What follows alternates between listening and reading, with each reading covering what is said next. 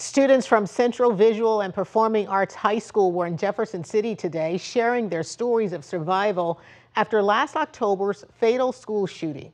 Our Missouri Chief Capitol Bureau reporter Emily Manley has more on their pleas for tougher gun laws.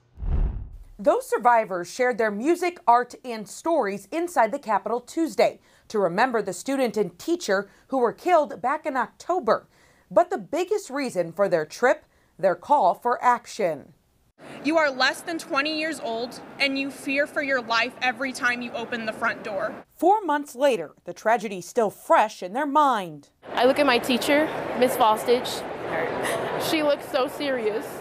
That's when I knew this wasn't a game. Back in October, police say 19-year-old Orlando Harris, a former student at CVPA, opened fire inside the school, killing 15-year-old Alexandra Bell and PE teacher Jean Kuchka, before police shot and killed him. But then I heard the first shot, then the second shot, then the fifth shot.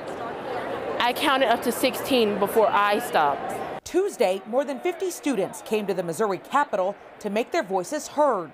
I should be worried about moving off to college, worrying about what I'll wear to prom, worrying about who I'll give my graduation tickets to, not how to make the voices of the dead heard. Asking lawmakers to listen and to do something to curb gun violence. I shouldn't be up here preaching to adults, how to do their job, how to protect kids. Imagine if it was your kid, imagine if it was you. Police were called to the suspect's home before the shooting by the family, who found the firearm and wanted it removed. Police determined he was legally able to possess the gun. That fact frustrates those who survive. I do not feel safe in my community.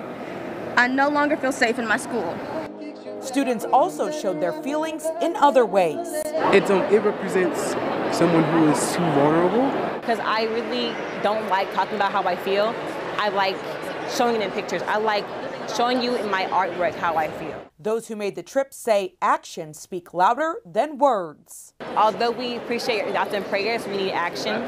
I think words can only do so much.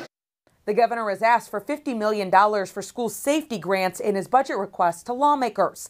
Republicans, including Parson, have previously said that the state doesn't need any stricter gun laws. Instead, prosecutors and judges need to do their job. Reporting from Missouri Capitol Bureau, I'm Emily Manley.